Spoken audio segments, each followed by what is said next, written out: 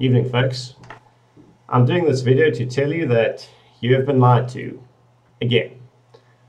Shortly after the release of the national crime statistics about a week or two ago, there was an almost national freakout by anyone who has a pulse, for understandable reasons.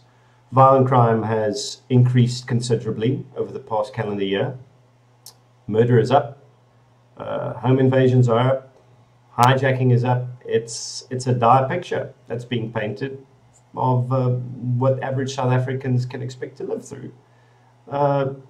Short on the heels of this revelation, our police minister and an NGO who shall not be named decided to issue a press release blaming these high levels of crime on civilian gun ownership, which makes no sense. And I'll explain to you why it makes no sense. I have read quite a few studies in my time doing this whole gun rights thing, and there's not a single study out there, not one, that has ever attributed firearms as the cause of violent crime. There's not one, and there never will be one. Correlation is a different issue, and by far the vast majority of studies I've read, credible, peer-reviewed ones, have found either no correlation between civilian firearm ownership and crime rates, or have found a strong negative correlation between civilian firearm ownership and crime rates. What does strong negative correlation mean? It means that the more gun owners you have, or the more guns in private hands you have, the lower the crime rate is. It doesn't mean that the two variables cause each other. It just means that they go in opposite directions, like that. You know, on the graph, the one goes up and the other goes down at the same time. Does this mean that criminals are afraid of gun owners because they're harder targets to hit and therefore more dangerous to rob? Sure, you know, that makes sense. It's definitely not the only cause for declining crime rates. I mean, you've got improved policing and improved justice system, maybe social projects and improvement in the economy. There's lots, because crime is a complex thing and it has its roots in many different causal factors, which is why attributing it to firearm ownership is insulting and stupid and very much oversimplifying. Crime is caused by so many different things: socioeconomic factors, social factors, economic factors, bad parenting, abusive parenting.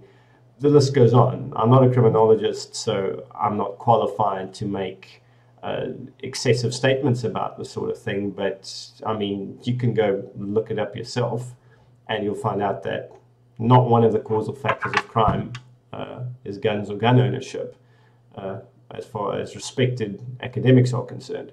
So why are you being told this? I mean, it fits some sort of narrative, doesn't it? And it's part of the whole gun control thing. The Firearms Control Act is in the news again. They want to tighten restrictions on private firearm owners for whatever reason. They want to take a broken system and make it more broken, because the Firearms Control Act has been almost unadministratable. It's a burden. It's an administrative burden that's costing the state millions of rands. And we want to make it worse. We want to make some of the most restrictive and onerous firearms legislation in the world worse, and impose this on a section of society that is the most law-abiding of any. I believe in the late 1990s, I can't remember the exact year, but Sidney Mufamadi made a statement to Parliament that gun owners contribute less than 0.01% of total crime in South Africa. Now that is pretty darn close to absolute zero. So why restrict farm owners more? Well, probably because there's an NGO out there who's pushing for it with lots of money from George Soros's Open Society Foundation, and this is their objective. And it's in the news because it's in the news.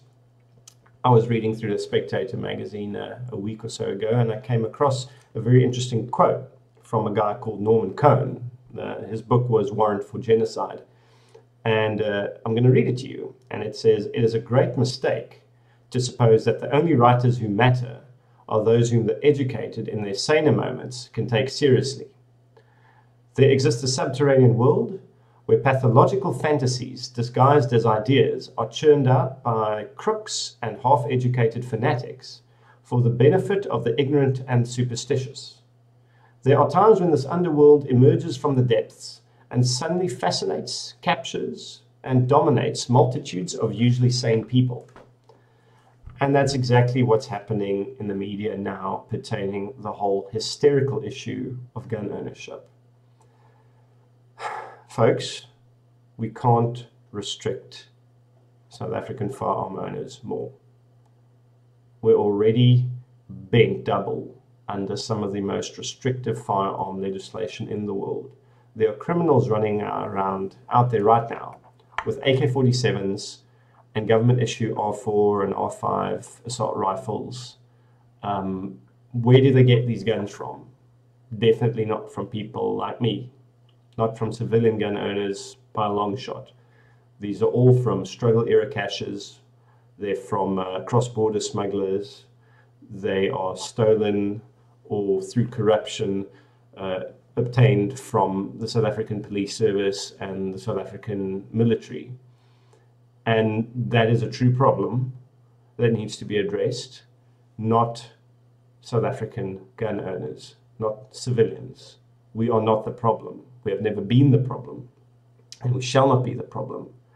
If you want to make this a safer country, make it safer for all law-abiding citizens of all races, black, white, Asian, colored, whatever, to own weapons for their personal protection and for the protection of their families.